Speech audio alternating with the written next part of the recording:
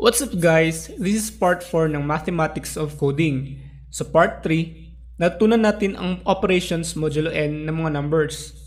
Sa video na ito, tatalakayin natin ang isa sa mga applications ng operations modulo n specifically sa addition modulo n.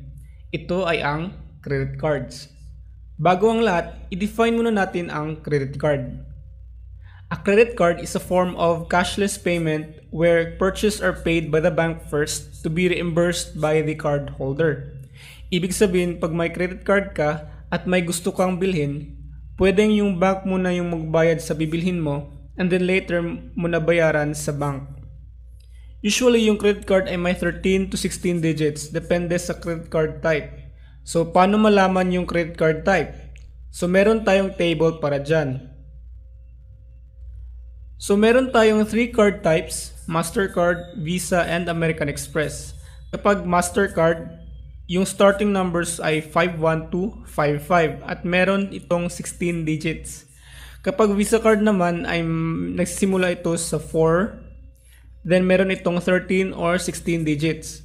Kapag ang card naman ay may 15 digits at nagsisimula ito sa 34 or 37, ito ay American Express.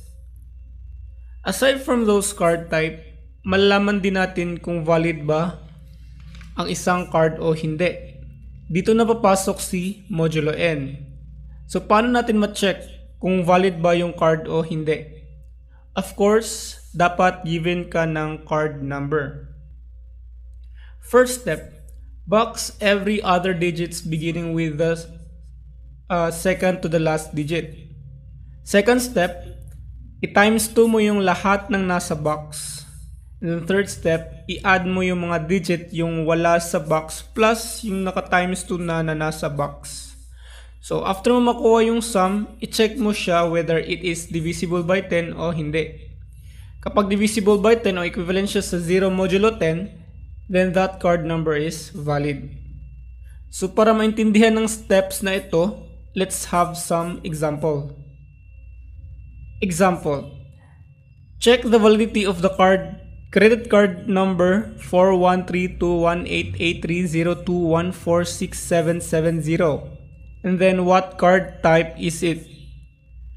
Okay, so yung credit card natin ay may number 41321883021467770. So step 1, i-box mo yung every other digit. Magsimula ka sa second to the last at sa example natin, itong 7 ang second to the last. Then, i-box mo yung every other digit. So, ganyan. Every other digit means parang alternate. Step 2, i-times 2 mo yung nasa box. So, yung 4 maging 8, yung 3 maging 6, yung 1 ay 2, and so on. So, pag na times 2 mo na yung naka-box, magiging ganito na yung credit card, yung card number. Step 3, add mo lang lahat ng digits na nabuo sa step 2. So yung sum ay 60. But 60 is congruent to 0 modulo 10 kasi 60 divided by 10 has 0 remainder. It means yung card number ay valid. So, anong card type siya given na nag-start yung card number sa 4 at may 16 digits ito? It's a Visa card based sa table. Hanggang dito lang muna tayo ngayon at huwag kalimutang i-click ang bell icon at subscribe button. Hanggang sa muli,